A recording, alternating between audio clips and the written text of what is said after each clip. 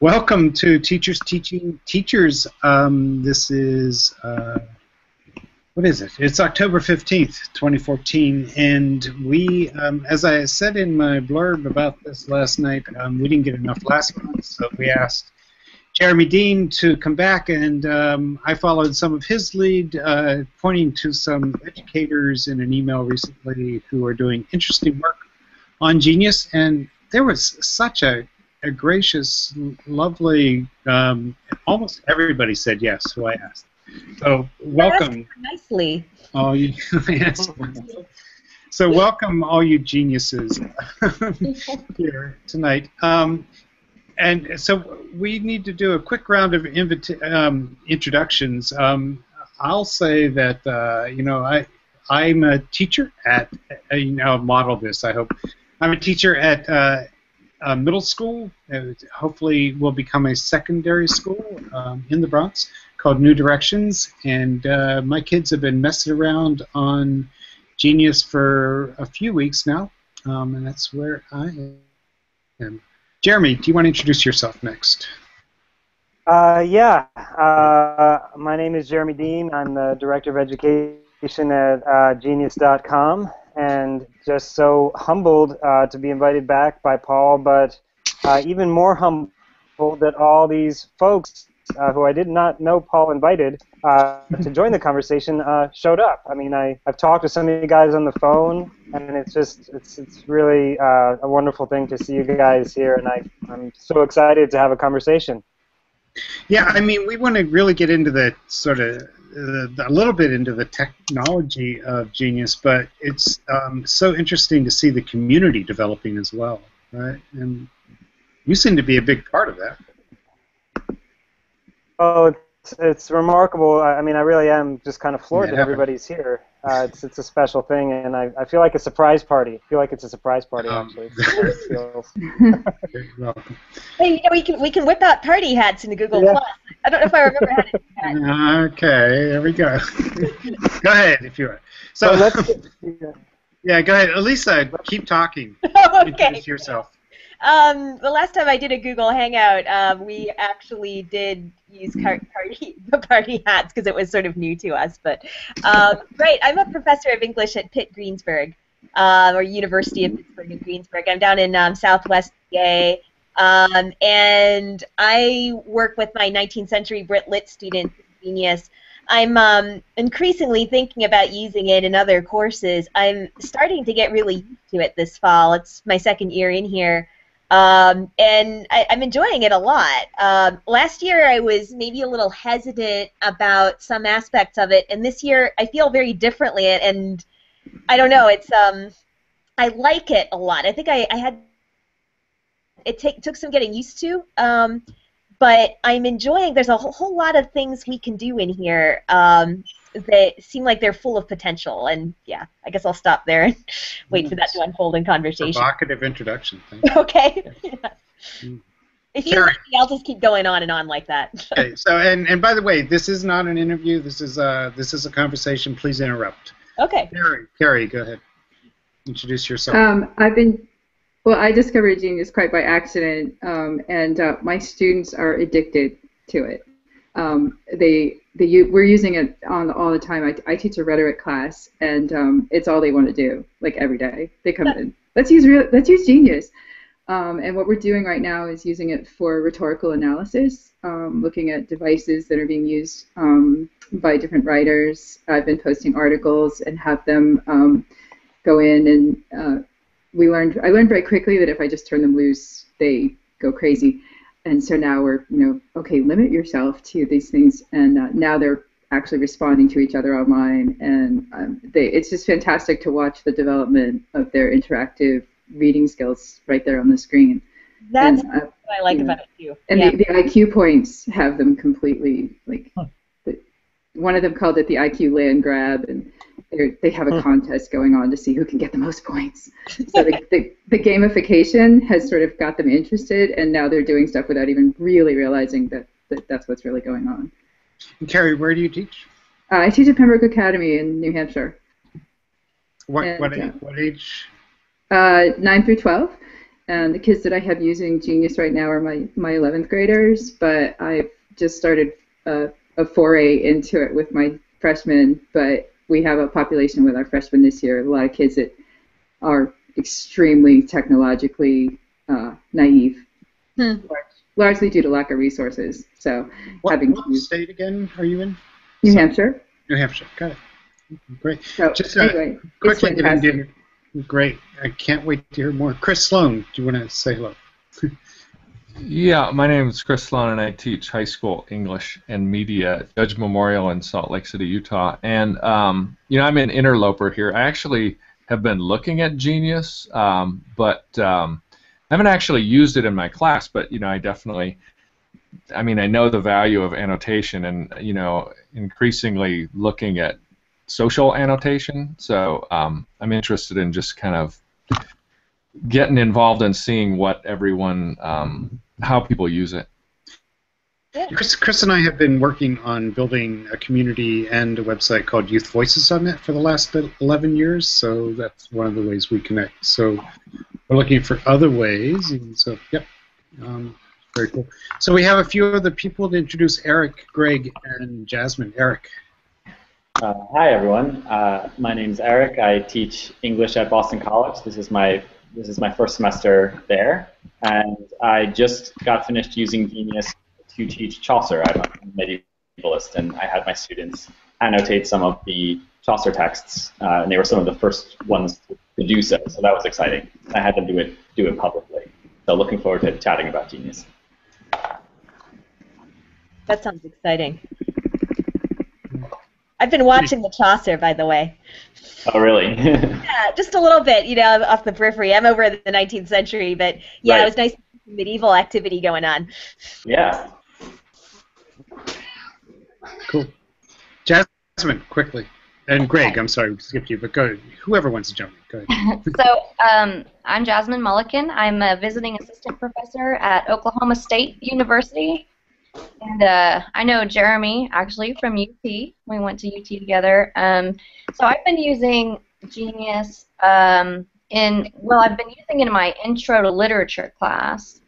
And I've been doing that for about 3 semesters now, and then I just started using it in my composition class to do some rhetorical analysis for primary sources that my students are finding for their research papers in Comp 2. So that's kind of my experience with it so far. Thank you for joining us. Greg. My name is Greg McVeary. I'm a literacy and technology professor at Southern Connecticut State University. I started playing around with Genius as part of a poetry project called Walk My World, where we were really exploring poets' depth and used Genius, threw them all up in there. And this semester I've been using them more for informational texts. Putting them up there, but also having fun, like doing things like you can only reply with like response gifs, or and just trying to. I love the image in the movie making, so I've been trying to add an additional layer of making on top of annotation, just for fun. But then at other times, letting the kids just annotate articles and myself to really explore and play. Cool, Richard. Welcome. Thank you. We're introducing ourselves, where we teach, who we teach, and your experience with Genius so far. Okay, I just started it. I am a high school teacher in suburban Michigan. I'm just outside of Detroit. I started it about, I don't know, a week ago because another colleague of mine who I team teach with, well, we hook our classes up. She's from South Dakota. I don't even know if she's here. And she said, let's do Macbeth together. So she put up the dagger, is this a dagger I see before me? And then we let our students go, kind of have at it. And I was really excited with 2 things. Number 1, the fun that they had with it, and number 2, the way they talked about it and the way that they said it kind of liberated their voices and just a lot of things about audience that I hadn't been thinking of. So really fascinated at this point, and mostly just looking to learn as much as possible and see if I can't, okay, I'm going to be honest, steal all your ideas and then, a little bit. Well, welcome. And Jennifer, are you there?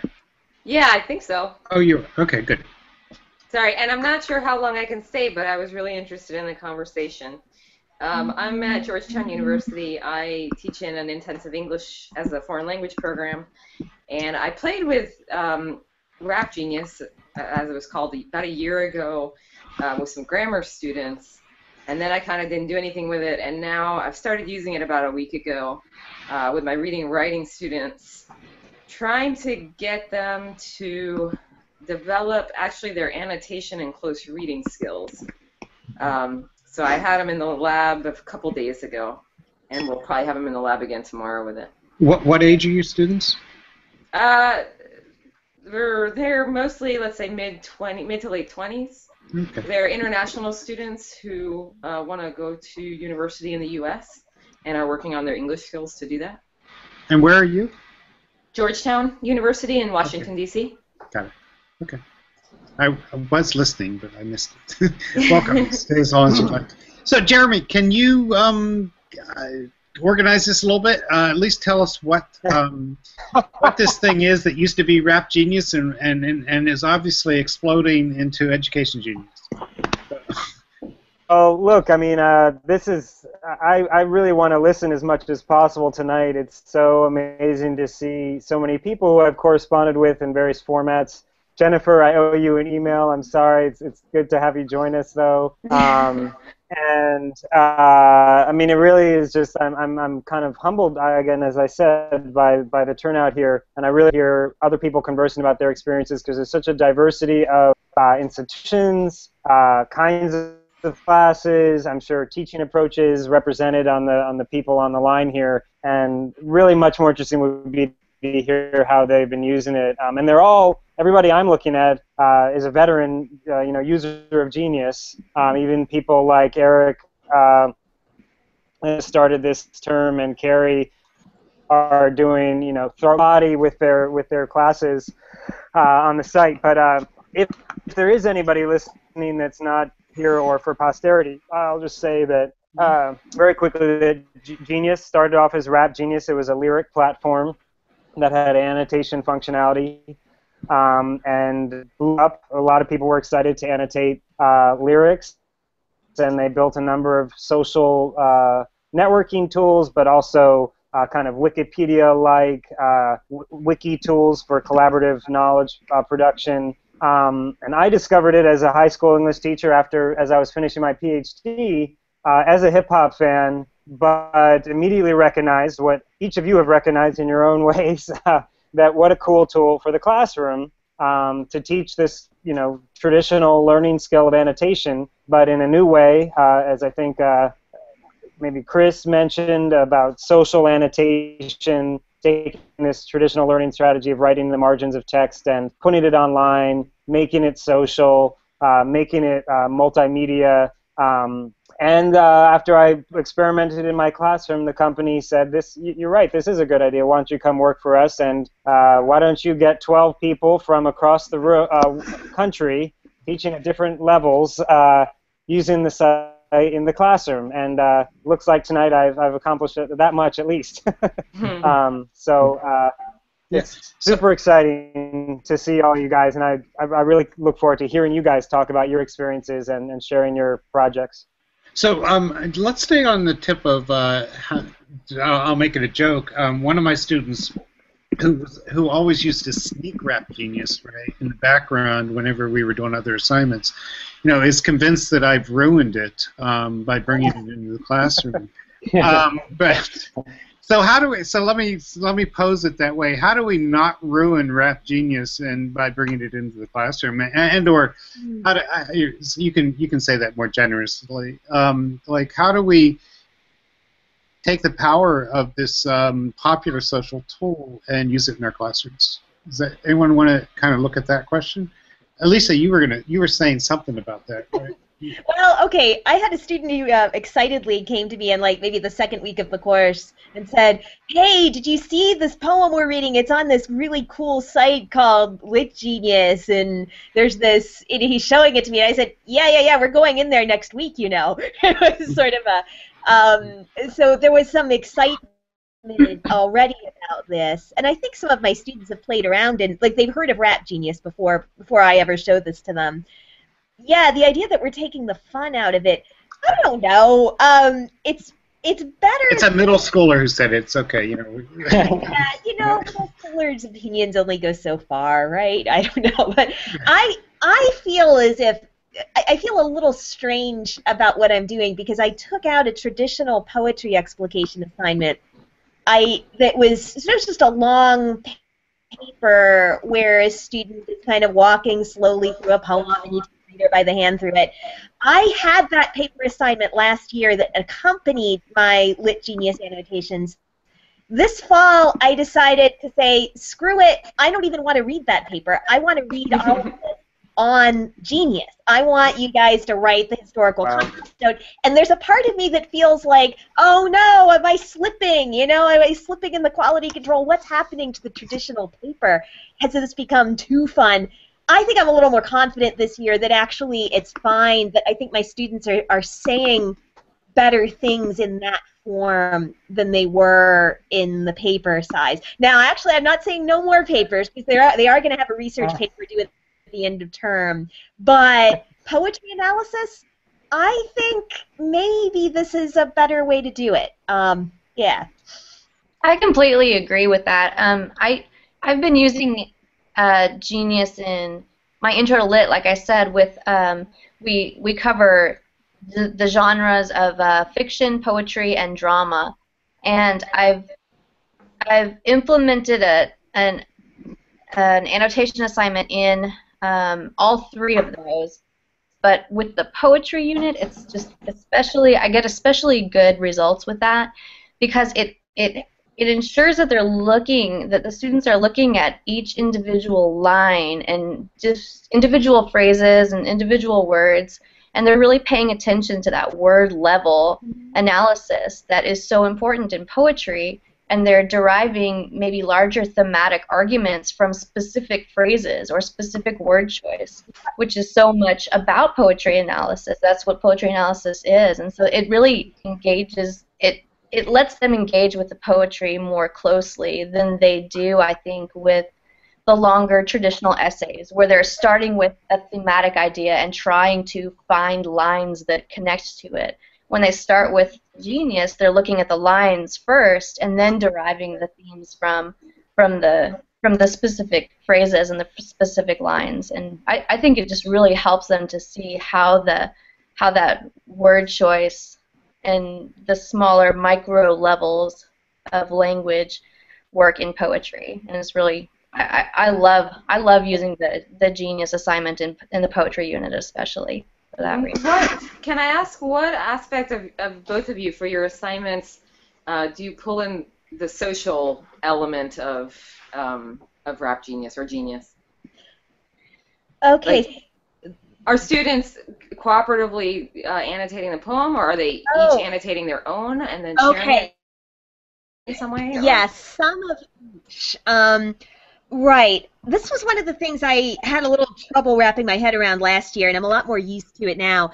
I have a first couple of assignments that aren't worth a huge amount, just to kind of get the students in. I feel like I'm throwing them in the pond, go swimming around, go figure out what's in here, which are a lot more collaborative. I have one where I've thrown them into the Rime of the Ancient Mariner twice now and had them run around building annotations. They're awfully repetitive. Some of them are really terrible. I should really go in and mop those up. But to get them started, I do like having multiple students in a big poem. As we move on, I look for some poems that are maybe a little more sparsely annotated, which is sometimes a bit of a challenge. The current assignment my students are working on, it's kind of the large poetry assignment project for the term, and they're supposed to take leadership of a poem, which isn't to say that they're the only voice speaking on a poem, but that they're going to be coming in, having done some research, some distinctive information about the poem. They're assigned to write the historical context note, which most annotators really run away from. And the idea is, and I even have maybe 2 or 3 students working on very long narrative poems, and then they have some options to sort of just take on a poem by themselves. But it sort of took me a while to figure out kind of to come up with some good expectations for them so that it would be challenging enough, because the social dynamic of it could be, all right, we go find some cute things to say. Every time there's a sunset, let's go grab an image of a sunset and pop it in the poem. Okay, yeah, that only goes so far. The quality of the annotations has been something that I've been trying to enforce, which I'm still working on that, but yeah, some of the students are simply better at this than others, I guess. Maybe a kind of rambly response to your question, but that's cool. Could somebody explain that? Maybe Jeremy or anybody, the private public distinction, that you can create a private version for your class. Yeah, I use that in public, and how do different people handle that? First of all, explain the possibility there, maybe. Well, if there's a public page which anybody can annotate on, and then you can make a private class page of the same text, and then you can add your own ideas or change the text if you want to. And the private page, when someone goes to it, it has a message at the top that says this is a private page for, for my case, it's Carrie Thompson's class. And then it basically, if you want to comment on it and you're not part of the class, then go comment on the public page. But people can still see it publicly, is that right? Is that right? Well, I'm wondering. The way it works. Go ahead, Jeremy. Yeah. So the way it works is that the private pages are removed from search on the site, or within Google, so they're not indexed. So they're very, very hard to discover. But there are a few ways, like say my student is annotating my private version of Gatsby, but then they annotate the Beatles in public. You could potentially, because anybody with that link can access the page. So the note of speaking that says, if this is not your class, go to the public page, is to ward off anybody that, because it's not truly private in the sense that you have to have a special login, as anybody who's used them will know.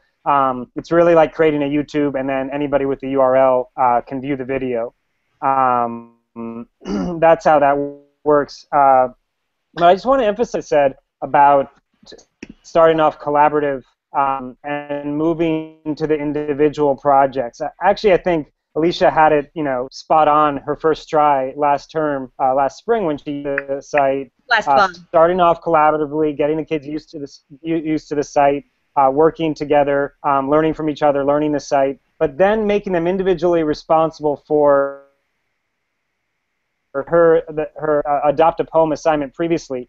But I found it to be an incredibly powerful assignment because it forced the students to have a kind of editorial responsibility for the thing as a whole, really become their own kind of Norton anthology of literature editor, because as they write the head note, and they're responsible for any historical context or any literary device or anything that might need explaining in the poem. I think it is probably a college-level assignment maybe, or a higher, certainly an assignment for later in a semester in a high school English class, depending on the level of the kids. But I think it was a great, it's one that I share all the time as a model, this adopt a poem assignment that she has, and she's doing it again. Well, it was actually Jeremy's idea when you introduced me to the site. I think that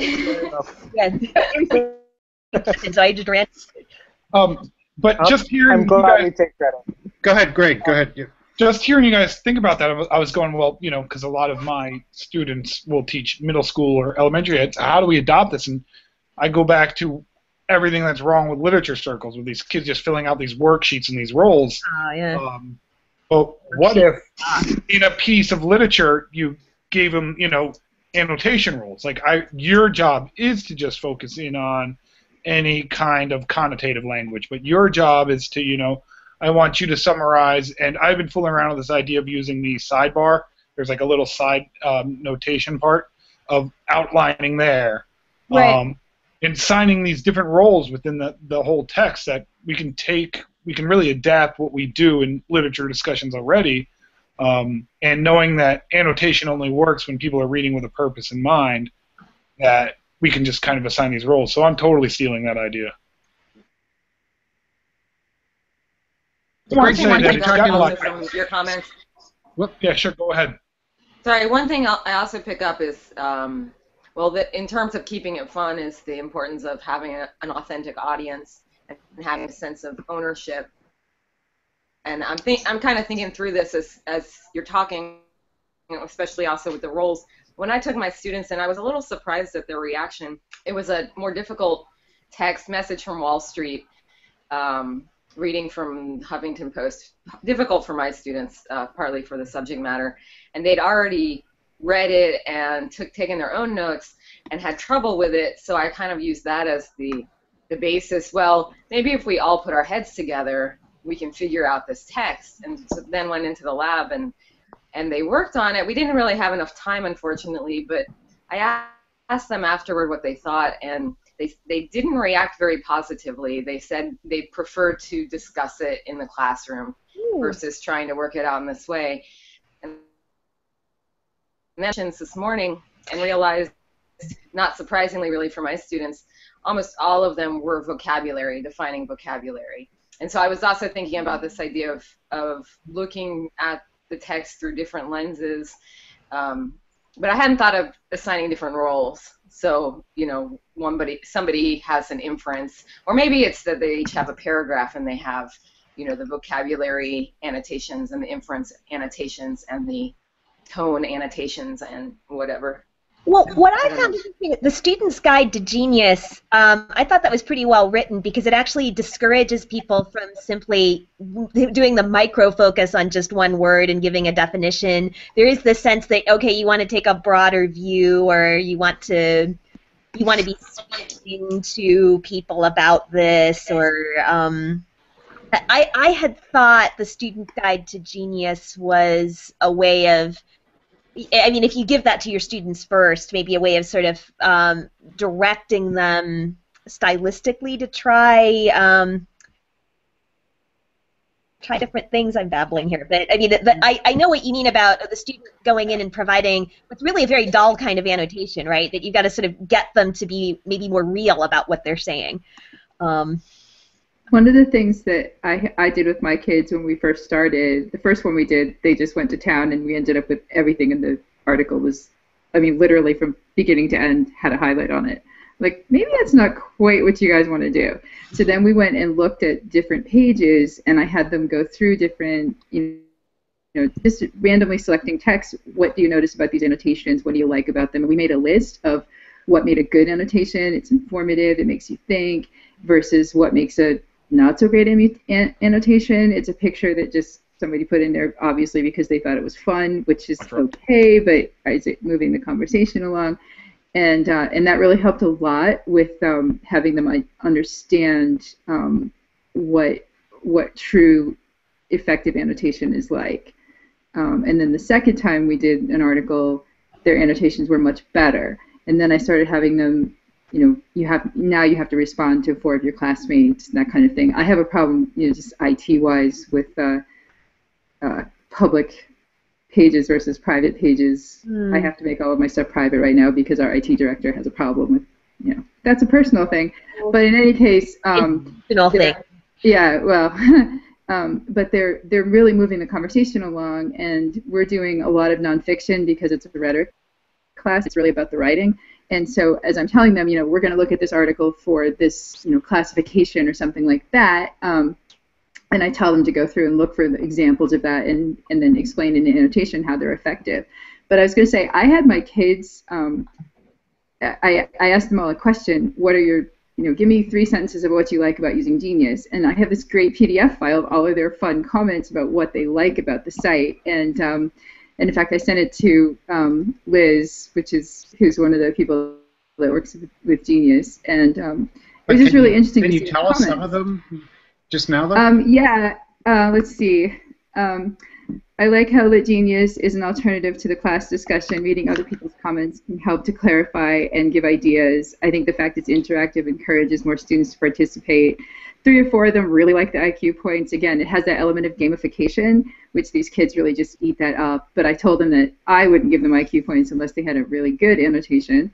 So they have the ones on the site, and then they have Mrs. Thompson's IQ points. And then I like that we're able to see everyone else's annotations to bounce ideas off everybody. It's helpful to understanding the different aspects of the reading and the writing. Um, I really enjoy comparing my thoughts with those of my classmates and seeing through the different perspectives of my peers. It's interesting to see what our teacher and peers have to say in response to our annotations too. So, you know, their comments were really interesting, and I actually used them to sort of, I'm trying to advocate for some training and to share it with my colleagues to say, you know, hey, you guys really need to try this. And so now I have little students who are going out to their other teachers and saying, hey, let's use this site because it's really awesome. So one of the history teachers is actually getting into the history, social studies portion of it. So you know, but my students really do love it, and they find it very effective and in terms of pushing their conversation along. Sometimes they're more willing to type something they're not willing to say in class. I wanted to go back to that phrase, and you just said it again. So you talk to your students about annotation being a conversation about the text. Is that so? Mm-hmm. That's an ongoing conversation? Yes. Can you say a little more of what you mean by that? Well, like I said, it's a writing class that I'm teaching right now. Next semester we move into it's a lit class. So we're divided into basically two half-year courses, and so we're looking at the writing and what constitutes quality writing, and then different specific aspects of writing, and that they can then imitate in terms of their own writing. And one of the things that we've talked about is that, you know, in order to understand writing, to write well, you have to understand what it is, and then you have to be able to identify what's good about it and that kind of thing. So it's just the way that they see Genius. It's an ongoing sort of interactive. They can talk about it anytime. They post their comments. People give their comments back. And then we come into class, and we just sort of touch base on it. Well, you know, hey, what did you, on this article that we just did, what was the most insightful thing that someone said to you, and why was that so insightful, and how could you apply what they said or what they did in your own essay that we're working on now? And so it's really tying it together. And I find they're much more willing to say things on Genius than they are to share it in class. I don't know if it's because they need to process more, or if it's just that there's that layer of slight anonymity of posting something instead of saying it in class, where they might be, you know, I think in some ways they feel more comfortable sharing their thoughts on Genius than they do necessarily in class. Can I interject here for a second? There's a couple people in the chat room who are also using Genius too, so I think I'm gonna pop out of here and open up room for them. But I did have a question before I go, and I'll just be listening to it in the chat room, and that is, when you're doing these social annotations, does it go beyond your classroom? Do you find that, like, students are connecting with other learners in other schools and other places? That's one of the questions I'm hoping you'll get to. But I'm going to make room for the others right now. Thanks, Chris. Yeah, I mean, I guess that's. Go ahead, Jeremy. You can answer that. You know, we haven't seen, you know, certainly I haven't asked a class in a kind of official capacity connecting, but certainly people like students like Eric Lick on Chaucer, I'm sure we're getting upvoted and getting different kinds of, some of the users of our site, the Lit Genius users that aren't necessarily students in other classes, but are just, you know, rogue literary scholars. And so I'm sure, you know, they've gotten some interaction there, and so students work interactions, and I feel like they've, you know, we haven't had any bad actions in that sense. I think it's really neat for students to find audiences outside of their teacher and outside of their classmates. I think it's trends in terms of thinking about one's intellectual self as a reader and as a writer. But I would like to do more, you know, class to class, connecting on Huck Finn, finding two teachers teaching the same text, you know, looking for another 19th century British poetry class for Alicia's kids to connect with. Maybe some of that can happen here. It certainly can happen in the educator forum on Genius. It's a place that I hope will become as lively as this conversation, but not officially class to class, but something I would love to see more of. The potential for that kind of, you know, congregating all different kinds of classes on a text seems incredibly powerful. Well, I'm going to raise an issue with that potentially. And now and again, I'll think about it. Okay, so I have this adopt a poem assignment, and I tell my students I want them to take charge of a poem, and we are very much using the public site for this. The problem with this is what happens after 15 weeks is over. The student has this investment in this for points, and they care about this, and they take over, and you get the student. Sometimes a student annotator isn't the best annotator of a text, right? And a thing that really worried me last year, and it still bothers me a little bit, honestly, is the sense that a sort of turfiness, right? That you annotate a poem, you got the take charge model. Are you leaving any room for anybody else to come in? There are some very canonical poems that I can't touch online. I know I'm not going to send my students into Ozymandias because they're going to look at that poem and there's no room, right?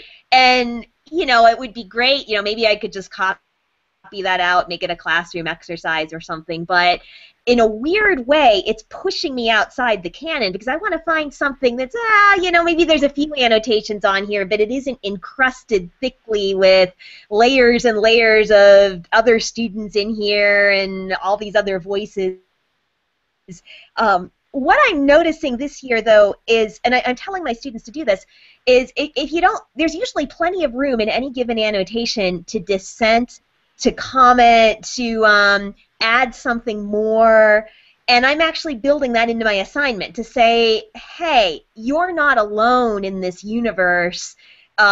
Your annotations by themselves aren't necessarily going to last. That what happens over time is an accretion of comments that gets merged together, which to me is one of the fascinating aspects of Genius. I think it's unevenly merged. I think, some of us have editor status and we can go in and do that. But, there is this phenomenon of thickly encrusted text that's going to become increasingly an issue for us educators in the public side, I think. Yeah, if I could maybe jump on that. Go ahead, Eric. Yeah. Yeah. So I sort of have the exact opposite problem. Barely anyone has Varsity. Yeah. Annotated. You. Yeah, barely anyone has annotated Chaucer, and that's what I ask my students to annotate, even though within medieval literature he's very canonical, but not as prominent. And so actually I thought on the previous point of having your students interact with people outside of the classroom, I didn't do that much with having them interact with each other, but one of my students who liked the assignment especially and emailed me to say so said the thing she liked the best was interacting with some of Jeremy's colleagues at Genius who are kind of trawling for annotations, and just the idea that there would be someone outside of our class who was excited about Chaucer and this assignment. That was kind of a revelation to this student, and I thought that was a really neat thing that came out of the assignment, just them realizing what is true with or without Genius, but realizing it through Genius that there's a larger community of people who care about these texts. So that was a big deal. Of canonicity that Elise is talking about. So can I ask a technical question, because I thought there would if there's a line or a phrase that's already been annotated, you can suggest an edit to that annotation, correct? Yes.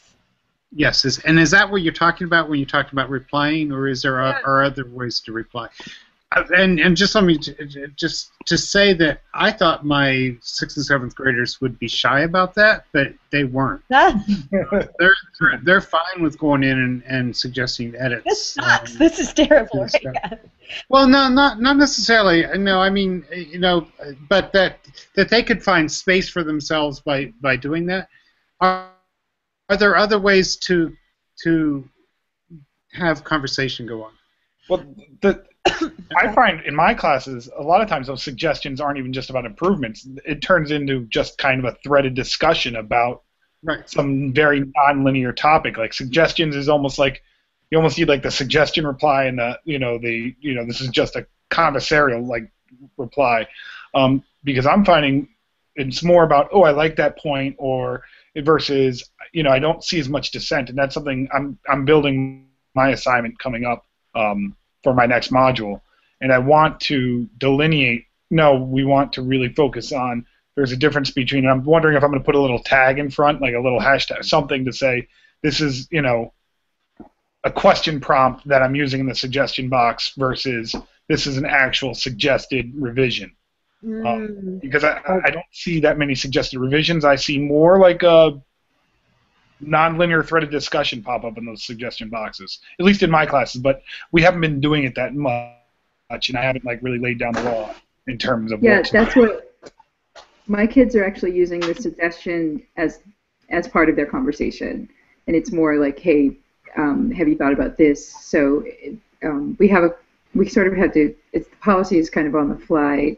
I'm still working out that piece of it, but it's like use the suggestions to further the quote-unquote conversation, but then leave, propose an edit if you think that there's something more that needs to be said in terms of that specific thing that somebody brought up. But they are using the suggestion as a way to really have that, share their thoughts. So give us two buttons, Jeremy. Actually, you're going to find. No, Greg, you're prophesizing there. We are going to be changing the interface. Really? Very soon to allow for more, for basically two kinds of annotation to take place, for Genius annotations, for the kind of Wikipedia-like gloss, but then another form of annotation that's a personal annotation. And so there's going to be more ability to have discussion inside of the annotation space about a particular line and about a particular annotation of a particular line. In fact, that is basically the #1 design engineering project at Genius right now. So you can expect there to be a more obvious place for the kinds of ways that you guys have been hacking this site to have continued class conversation online. And it's absolutely true that educators using the site are driving the product or the project and driving engineering and design decisions. And one of those ways that we just saw all the kids using the suggestions to have conversation, and not to always try to be Wikipedia and encyclopedic with their voice and say, we need to create a space for this. This is what people want. Obviously things like Twitter, other social networks also suggest that people want to talk this way online. So we're going to try to bring the Twitter in while maintaining the kind of Wikipedia at the same time. So that's coming soon. Something about this is making me uneasy, Jeremy. We're adding a Twitter feed to the Wikipedia. What's going to happen to the quality of our annotations if it's all going to dissolve into tweets? Well, the theory is that, first of all, I think, whether Wikipedia or Twitter is the true digital wall of history in the 21st century seems to me like an interesting question. Wikipedia clearly is more foregrounding that aspect of itself as being a historical repository of knowledge, but Twitter is, of course, where everyday experiences are being recorded in a more kind of oral history, in a more individualistic way, in a more idiosyncratic way that, just seems maybe a more accurate history in some ways.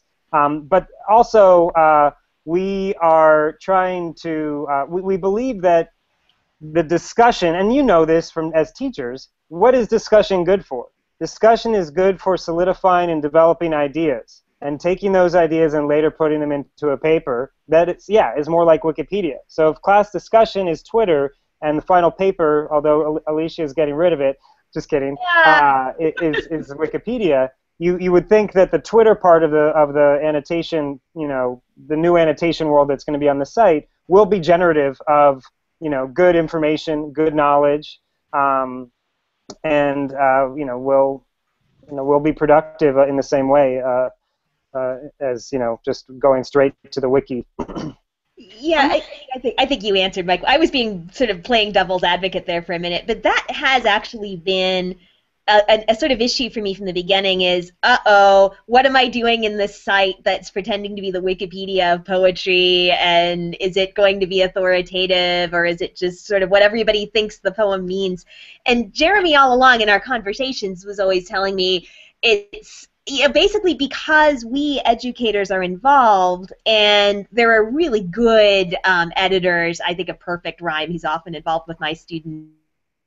But the editors get involved, and we all have a sort of quality control role to play. It's just how we're hardwired. And there is something about the Genius environment that I think does uplift the conversation, doesn't it? I mean, at least I hope so. Yeah. But. About the conversation piece, I have a question for you guys.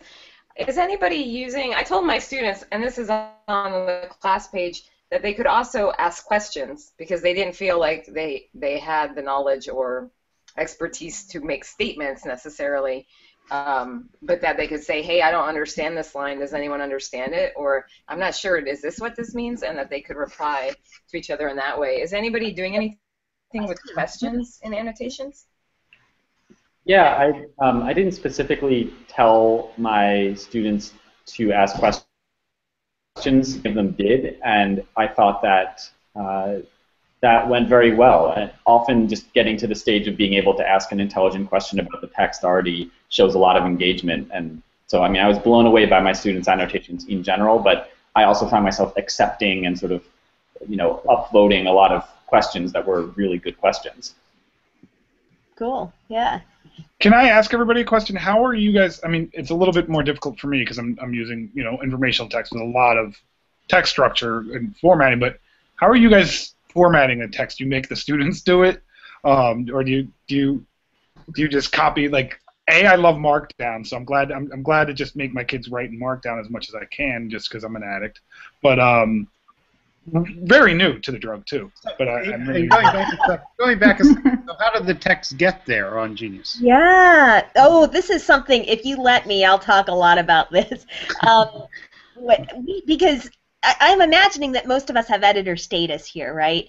So that we have the power to add new text to Genius.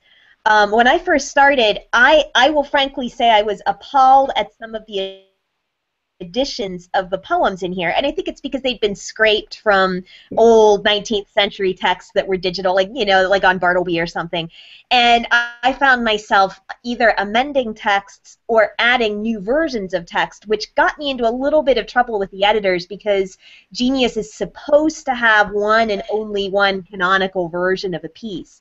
I've since been sort of playing humbly by those rules and then going and finding a text and doing things like adding a preface or fixing the spacing, getting into the editing mode of it.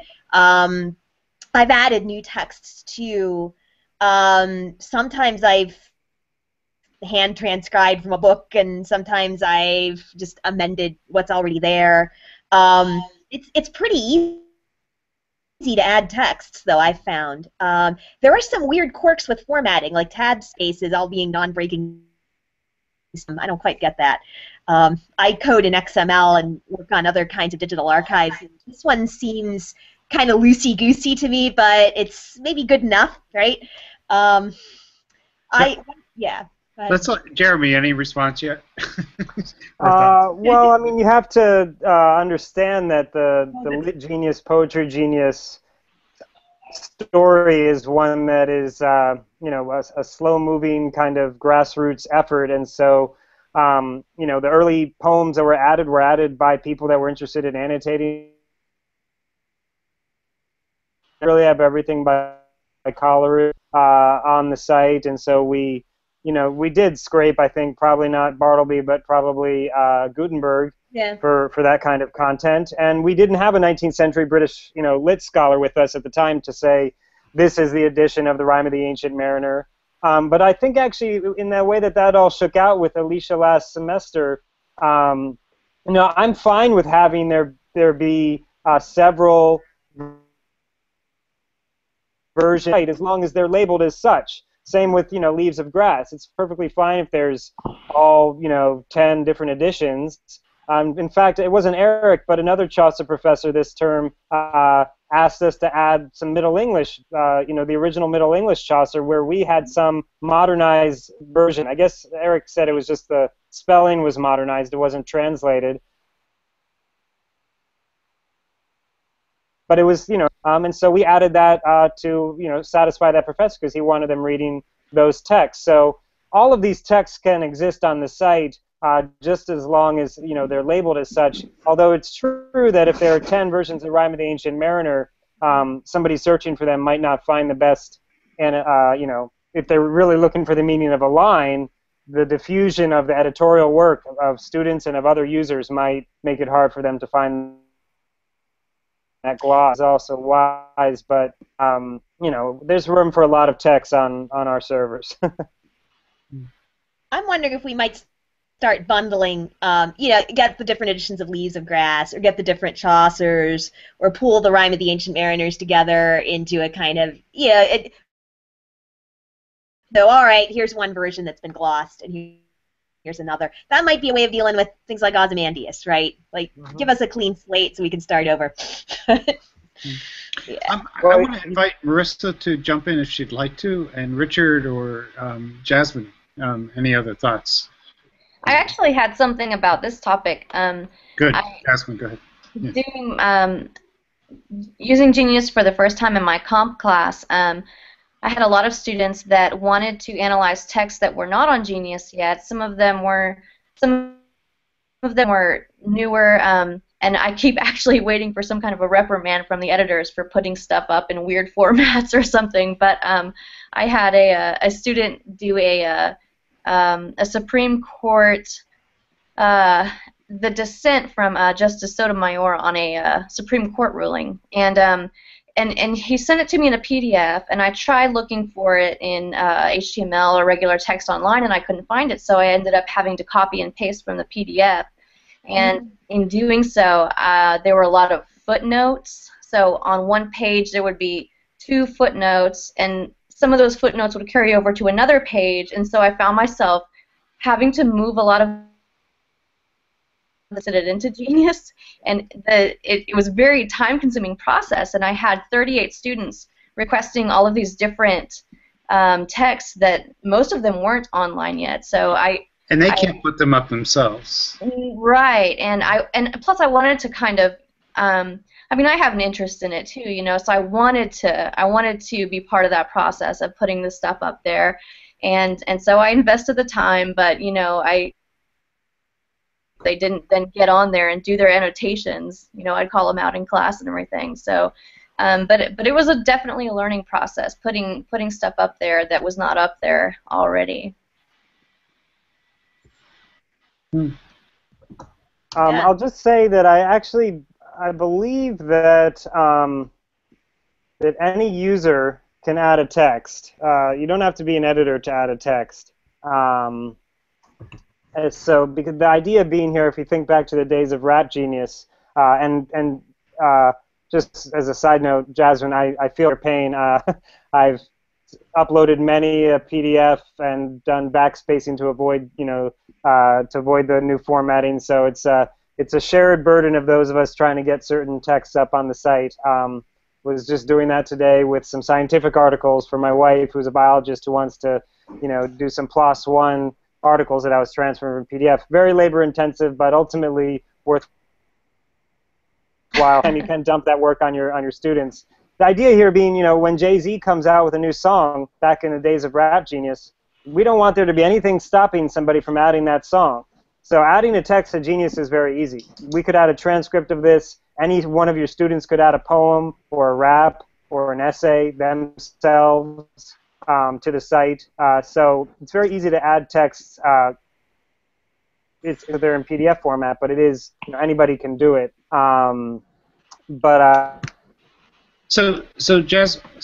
it looks cool Jasmine's because students they're all could doing these really awesome primary source documents. So Jasmine's students could have put those texts up themselves? Well, I didn't check to see if they could or couldn't. I assumed that I had to, but now that I know that they can do it, they can have at it.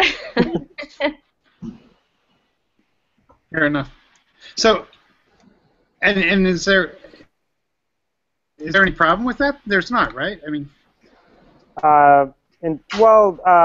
I mean, the problems are, the 2 problems that could arise are, one, if the Sotomayor piece was already on the site, we wouldn't want a duplicate unless it was some other translation that Alicia wanted to read of the Sotomayor, response that we would want to have an alternate version. But and the other one is copyright. You know, we try to be respectful of copyright and get permission when we can. So we do monitor to see if something's being added that is under copyright or that if it's in violation. And we are DMCA compliant when somebody does point that out to us if we didn't see it. Fair enough. Greg, did you, without getting too wonky, did you have a PDF solution that you wanted to I'm trying. And I do, and I make sure again that the PDFs, like I'm using research articles where I know like it was Dana Boyd's work, something that is also in Creative Commons, not just not a piece that's so much formatting goes into those journal articles that you can't just copy and paste the code. So, but I'm trying to come up with a system, and I'll share it. I'm sharing my trials and tribulations on the educator forums as I keep trying new approaches. But basically what I'm thinking is if I can stick a PDF into an adaptive reader program like Kurzweil or something that just gives me the text, then I can take that text and throw it into a Markdown editor, take the Markdown and put it up on Genius. It's close. I've gotten close to getting it there. It's not working yet. So the only big issue is time. It works. It's just I'm big on if an author put a heading here, I should respect that author and keep that heading there. Same thing with the spacing in poetry. I'm trying really hard to respect the original design decisions of the author. Greg, while you're still talking, and we're running out of time, but I wanted you to, you said right at the beginning something about Maker, and we mentioned kind of a not great use of images, but you're using images in interesting ways. What I had kids do is I really a response GIF or GIF, and basically they had to take a quote, find a blank meme, make the meme, and then put that into as an annotation and explain why they added that, why that annotation best represents that quote. Mainly because it's, I'm teaching more than just annotation there. I'm trying to do just some web literacy and web maker skills there. And it's just fun. I think Jeremy shared an example of it was some country song of cups, or I can't remember, but it was a perfect example of just a multimodal annotation with so many different, not just like, oh, there's the word sun, so I'm going to go to Google Images and stick any random sun in there. But it was an awesome example of the full multimodal features that can be done. And I don't want to discourage people from doing multimodal annotations. Allow kids to and put that clip on a text as an audio response to the text, or find other clips, or make clips. So we can play with images on Genius, and I like it. It's fun. We're getting up to the top of the hour here. Marissa, I invited you earlier, but do you want to introduce yourself here at the end and say how you've been using Genius? Okay, I teach high school in South Dakota, and I've actually been using it collaboratively with Rick, who's also in the group. Yeah, Wave hi, Rick. Hi. And we just started using it because I learned about it at the SD Council of Teachers of English, and wondered if anybody else was using it collaboratively, because my school, like I said, is in South Dakota and Rick's is in Michigan, and our two AP classes are kind of communicating through their annotations, and they're annotating. They're in different schools, or same school but two different classes? Different schools, different schools, different states. Different states. Different time zones. Yeah, so that's tricky. Pretty awesome. Really well so Fine. far. But the people on the West Coast would probably be replying, right, to the, the further west you are, you're in the right, he's a later time zone. I think the time zones would be good for collaboration. Yeah. But it's asynchronous too, right? Yeah, we're not doing it at the same time, but it's nice because we can, they can play off each other's ideas whenever they get to their annotations, and then they can challenge each other and have to defend their annotations to each other, and so. And we're actually looking forward to using it with. We started with Macbeth, but we're going to use it with ceremony in our second semester. And Marissa and I have collaborated in the past using different platforms. And what we find, well, what I find really interesting is the way that the regionality affects the way the kids annotate and what they see. So my kids don't have any clue as to what a reservation is.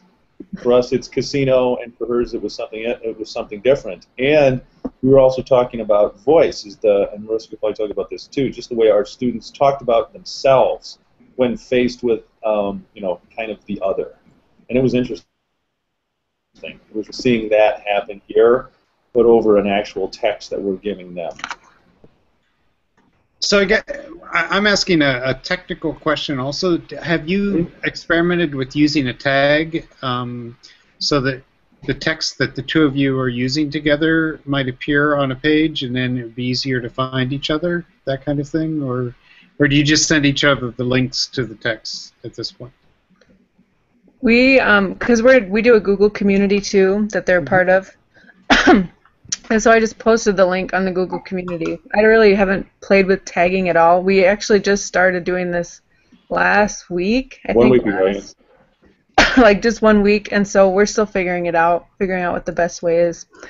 We also want, we were just wondering also about how to connect with other teachers that we don't know, because Rick and I knew each other before, and so that's how we could collaborate that way. But just like, for example, if there was another class in some other state that was doing this, or a college class that's doing ceremony or something, like, is there a way to connect with teachers easily to find out who's doing what, I guess? I would use the educator forum. Yeah, I'm going to post the link to the educator forum both in the Google Hangout here and in the TTT studio chat that's going on. There's a number of things. I mean, Marissa and Rick want to connect to do some, interclass, across the country, regional collaboration. Some people are asking about resources. I know Jennifer, I don't know if she's still with us, wants to know if people have seen literature on social annotation and close reading skill development. So you may not start to. The conversation that's going on here is amazing, and I hope that it can continue. There's so many different questions. Greg, somebody's asking to see some of your resources. So please, reconnect on the educator forum. That's the best place that I know to continue the conversation. Paul, thank you so much for making this happen. It's really so good to see all these people. Virtual room. It really is amazing. Well, it's great, and it's great that there are so many places we can keep connecting. So the education forum, is that right, is the best place to do that? I think so, in terms of following up specifically on some of the stuff here, asking me for more resources to use the site, but also Greg, some people trying to connect with him. People may want to find each other, to do collaborations of various sorts, and use each other as resources, because you guys are the leaders of this education genius movement. And I'm sounding dopey repeating myself, but it really is humbling to see you all here. So great, Jeremy. Whenever the Twitter like function appears, we'll invite you back and you can explain it. Great. or before that. But thank you all so much. I learned a lot tonight, and I wish we could keep going, but we need to respect each other's time a little bit here. So do want to say that we have conversations like this every Wednesday. 6 p.m. Pacific time.